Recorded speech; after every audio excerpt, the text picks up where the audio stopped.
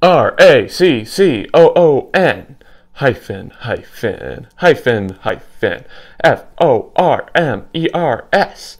What does that spell?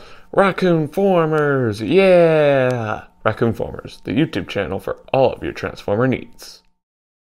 Hello everyone, Raccoon-Formers here, and welcome to another Transformers Earth Wars in-game character review. We've already taken a look at Optimus and Bumblebee from Transformers Earth Wars, but now we're going dark and evil, because we're taking a look at a TFEW Decepticon. And of course, that means we're taking a look at Megatron. Let's get started. Here we have Megatron from Transformers Earth Wars. He looks pretty decent. He definitely has the signature G1 look. And he's looking all powerful, like, come at me, bruh.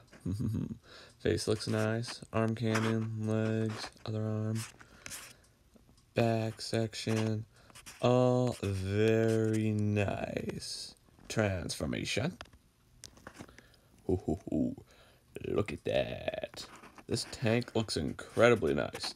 I'm kind of surprised he doesn't transform into a gun, because I'm pretty sure that's what he transformed into in G1, but this tank looks decent.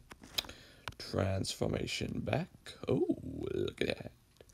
It's a bit of a long transformation. I don't really like the part at the end where he has to do extra stuff to get the treads to go back, but it's nice. Oh, look at that glow-in-the-dark hologram like sword or axe or mace. I don't know.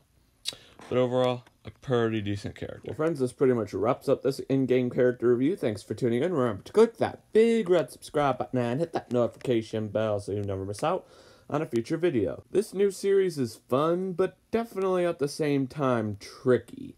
I want to keep making these videos, but only if y'all are enjoying them. Let me know in the comment section below if you are enjoying them. And if you are enjoying them, let me know what other in-game character reviews I should make in the future in Transformers Earth Wars. Because like I said before in many other videos, this is my all-time favorite Transformers video game, so I'd love to make more videos here. Anyway, I'll catch you next time. Bye-bye.